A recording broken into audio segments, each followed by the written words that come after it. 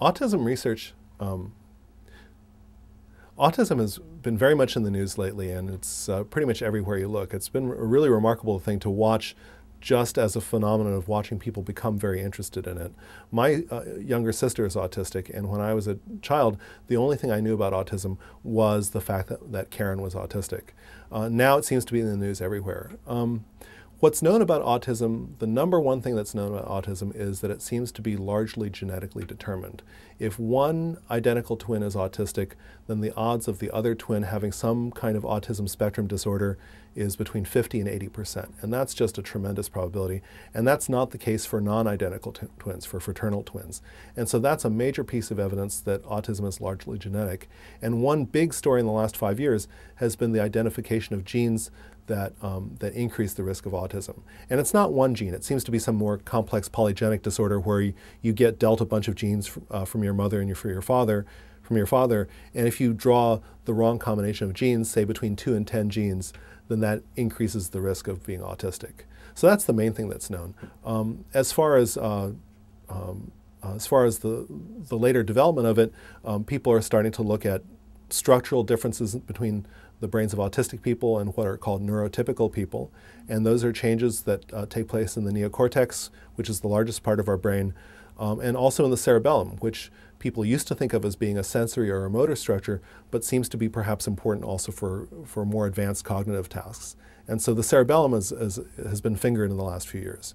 As far as treatments for autism, right now the one kind of treatment that seems to be somewhat helpful is behavioral therapy, especially when children are diagnosed and identified as needing the help young. And so that is interesting because it's the one way that seems to possibly help kids who have autism, and it may be part of why diagnosis rates have gone up, because it's recognized that those therapies can help kids. And so people are motivated to identify these problems in their kids when they're young, because that's when it's possible to maybe catch these things and help these kids integrate better into the rest of society. One characteristic of autism therapy in the last few years has been basically taking autistic kids and seeing what can be done to help them. And I think that's sort of, I wouldn't call it palliative, but it's in the category of helping kids who are already diagnosed with autism, who've already been through a lot of the developmental stages that lead to autism. And it's and in some sense the horse is out of the barn, and then it's a question of what you can do to help these kids to bring to them the kind of social skills that would help them work much better in society.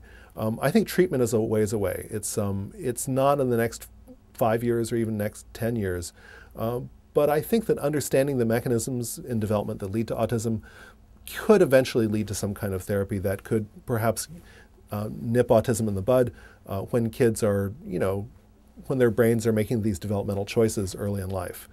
So I think it's a ways off, but I think the research starts pointing towards better therapies. There are cases of people who can perform astounding mathematical feats with their brains, and to my knowledge it is not well understood exactly what it's doing there. One way to think about it is that our brains are kind of sloppy. We have these shortcuts and tricks that our brains used, honed over millions of years of evolution to come up with quantitative intuitions about the world. And there's something that's possible that most of us don't tap. And what's interesting is the idea that these people use other algorithms entirely that somehow they've run across to perform their mathematical feats. I think it's not well understood, and I'm not sure that that we're in a position right now to understand how they do that. Mozart had something going, right? Didn't he write Twinkle, Twinkle, Little Star when he was 6? Look, I mean, no offense to most of the world's 6-year-olds, but most 6-year-olds aren't writing tunes that survive across the ages. So clearly Mozart had something going.